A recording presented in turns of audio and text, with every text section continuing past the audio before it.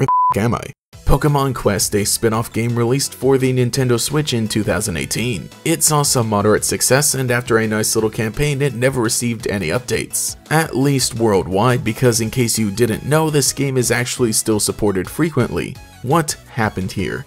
So, as mentioned, this game released as free-to-play in 2018, alongside the announcement of Let's Go Pikachu and Eevee. Pokémon Quest was technically the first Pokémon game on the Nintendo Switch. It was also later ported to mobile devices. The funny thing is that rather than being developed by another collaborator, Game Freak themselves developed Pokémon Quest. Something out of the ordinary, but that actually seemed like a promising idea, especially if we were to receive more updates. But like I said, that's a bit complicated. So being a free-to-play game, Pokémon Quest's main form of gameplay focuses on adventuring across Tumblecube Island and meeting new Pokémon in battle with cooldown and auto-based combat in different stages. There's also a base camp that allows you to edit and grow your teams, while cooking attracts new Pokémon to fill up your Pokédex. It's clearly a game you could really get into, especially with the grinding aspect. Though these type of games aren't typically for me, I'll either play the tutorial levels and then forget to play the rest, or I'll spend way too much time playing in a given week.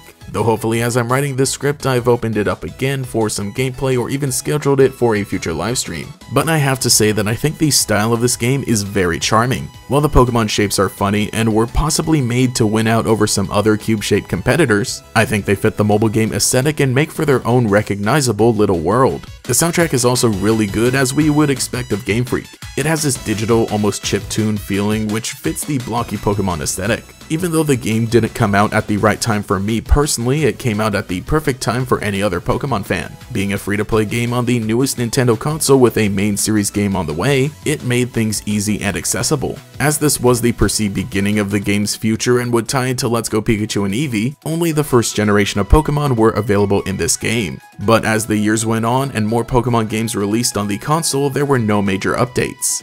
But miraculously, in mainland China, this game has continued to receive those major updates. Johto Pokemon, Hoenn Pokemon, holiday events, legendary events, even just Pokemon from every other region, because this is exactly what you would expect of a free-to-play game, and we see this in all other Pokemon games. So what's the deal with Pokemon Quest? Well, it turns out that this is technically a completely different game. Due to the success of Pokemon Quest, the company NetEase collaborated with Game Freak to develop the Chinese version of the game, now called Pokémon Adventure, which is receiving all of these updates. I'm not saying that updates like this would have kept me playing or would even make me begin to play again, but just seeing how well this game is treated elsewhere, along with how the promotional images continue to carry that charming style, it's giving me a bit of FOMO. I don't really know what's keeping them from continuing this in the rest of the world. It could be some legal issues with it being co-developed by a different company, or it could just be that the Pokemon company genuinely doesn't believe that the rest of the world would be interested. Sure, it is a Pokemon game with even more microtransactions that could potentially make them even more money, but as we've seen, that isn't necessarily a recipe for success. And it's not like they didn't believe in it from the start. I mean, we got a decent amount of merchandise based on it, and it was really cool seeing Mustard chill out on the couch and play it in the main series games of Sword and Shield. Kinda funny that this game is a game within a game. But now that brings us to today, where out of nowhere we've just gotten the first in a series of animated shorts based off of Pokemon Quest.